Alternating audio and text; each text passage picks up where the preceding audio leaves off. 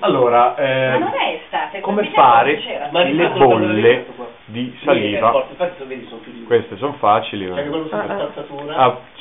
Si possono anche sparare per aria come se fossero bolle colorate, no? Così un po' come se fosse sapone. Allora uno... Vediamo. Praticamente... Ma facci vedere prima se le sai fare. Sì, aspetta, mi sento in cazzo. Di sultana. Le sai fare, ok. Le so fare, va bene.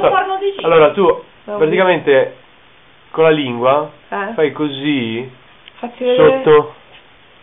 Quella l'ho già applicata? Ok. Vai sotto. Ok. E poi? Dai. vai.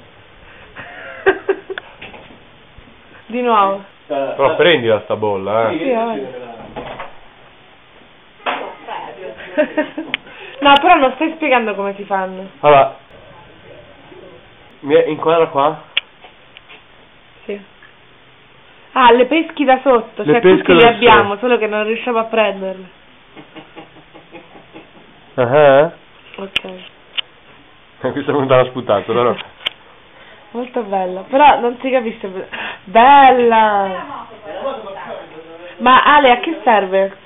Cosa serve? Cioè tu tipo ti è servita un po'... Nella vita sì, parecchio. Cioè a conoscere gente. Sì, conoscere un sacco di gente, poi insomma fai divertire i bambini, fai incazzare gli altri quando gli esplode la bolla. Se c'è qualcuno che ti sta sul cazzo, gli esplodi questa bollazza. Ma ci vai ai raduni?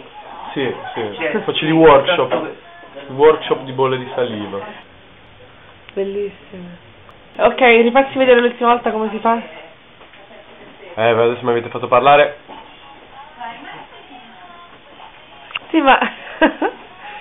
Poi importante è, c'è questa cosa, se lo si fa un quarto d'ora dopo che si è lavati i denti, si riesce. Però non devi mettere niente in bocca, cioè ti sei solo lavati i denti. Esatto, cioè tu fai così, no?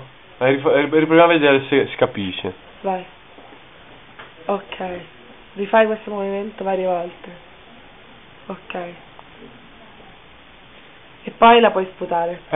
Via. E poi esatto, devi fare un tipo. Ok. Vabbè, tipo quando fai gli anelli di fumo con le sigarette.